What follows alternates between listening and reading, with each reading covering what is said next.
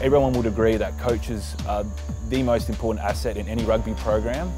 So to be able to provide a program and a conference that can help support coaches across schools and clubs was something that I thought we could have a crack at doing.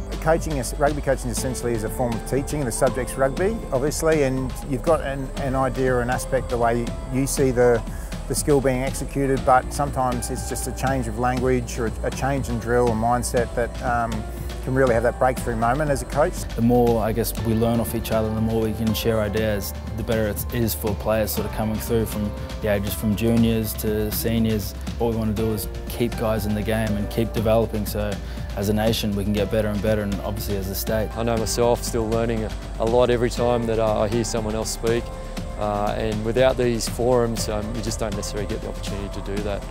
The main goal I have for all of the coaches that attend this forum is to not only soak in as much as they can from the experts in the field, but to also to network and share and collaborate ideas and hopefully create ongoing and long-term relationships that are ultimately going to help their coaching and then in turn the athletes that they coach.